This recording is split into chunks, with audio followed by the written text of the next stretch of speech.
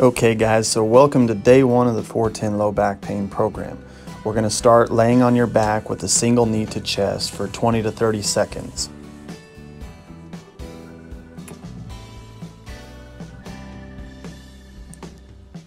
And then we'll switch legs. We're going to hit both legs here.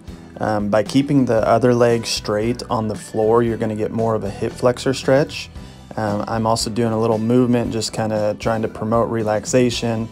And just trying to get a better stretch during that movement. So on to the next movement, we're going to do a lower trunk rotation. So lying down on your back with both knees bent up, knees together, feet pretty close together. You're just going to allow the knees to go side to side with a slight pause at the end just to kind of get that stretch through the lower back and kind of get the hips moving here in this movement. So again, slow and controlled each direction. We're going to go 4 times each way, and then we'll go back to the single knee to chest. So work on your breathing, try to relax as you go through this movement. And then as you see here, as I'm back up into the single knee to chest, I'm getting some ankle movement.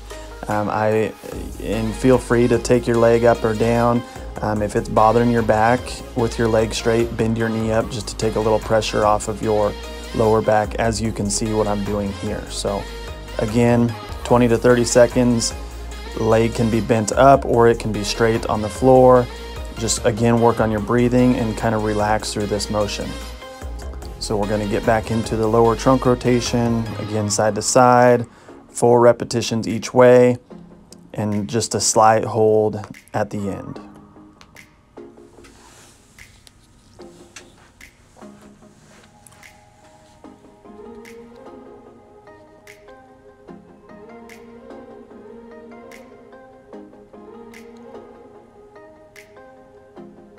Good job. Okay, now I'm going to show you from a different view here. Again, single knee to chest. We're going to go each leg one more time, 20 to 30 seconds.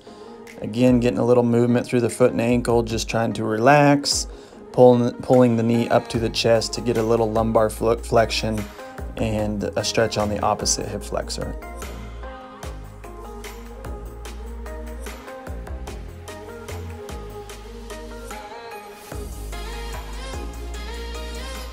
Make sure you're not holding your breath. Focus on your breathing.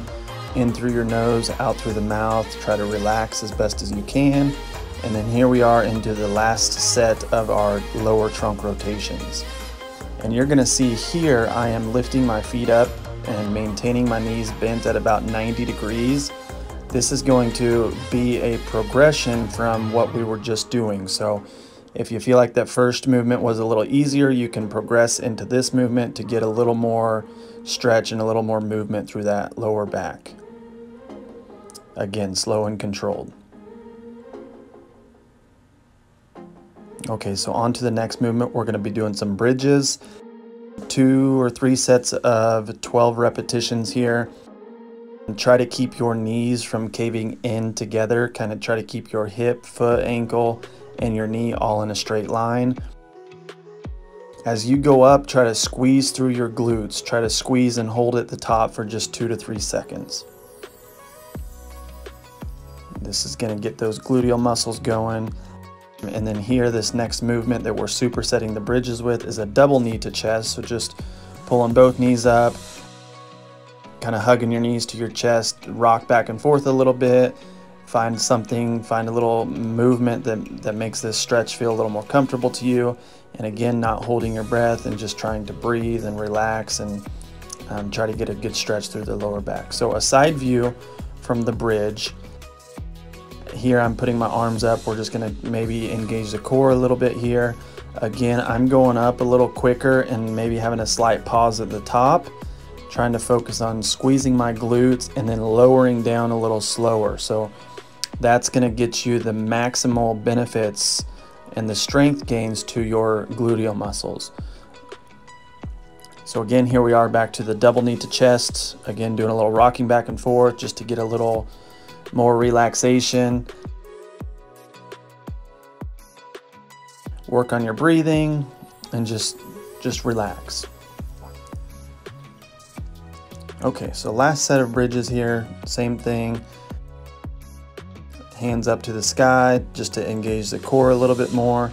And as you're doing these bridges, kind of feel like you're pushing down kind of through your heels. That's going to help you activate your gluteal muscles a little better and just get the most bang for your buck.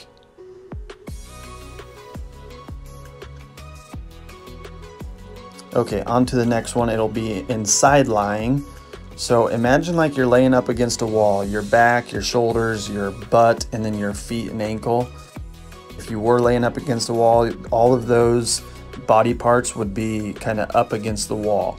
So feet together, knees together, your hands out in front of you, kind of in a T position, if you will. Starting position there, and then you're gonna just open the chest up towards the ceiling and lift your top arm up and over, trying to open your chest and get some rotation through the spine. We'll do 5 repetitions each side.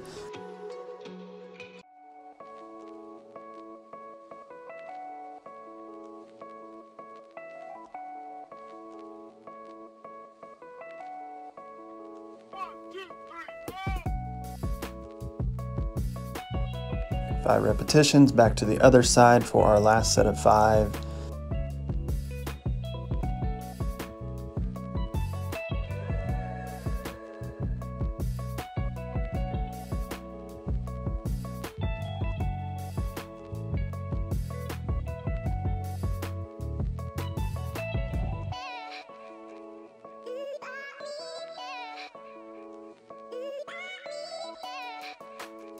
Here you'll see a progression. So again, if the last movement was easy, you can progress to this position, straighten your lower leg, keep your right leg, in this case, over the top as you rotate.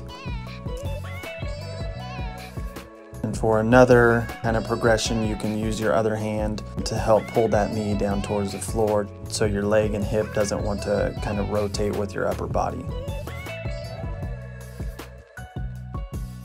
So the next movement will be on all fours, hands and knees. We're going to be doing some cat and cow, arching the back up towards the ceiling and then arching the back kind of down towards the floor. I want you to appreciate the movement of the pelvis in this exercise. Your pelvis will rotate forwards and backwards. So when your pelvis rotates forwards, you're going to arch your back kind of down towards the floor. And then as you rotate your pelvis backwards, that's going to be the position when you rotate and round your back up towards the ceiling into the angry cat position. From the cat and cow exercise, we're going to sit back into child's pose. So sitting back onto your heels, we're going to do 2 sets of 30 seconds, holding this position with the arms up overhead.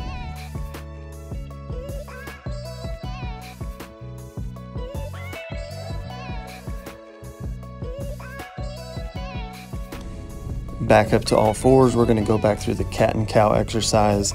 Again, focus on the pelvis mobility here, the forwards and backward rotation of the pelvis.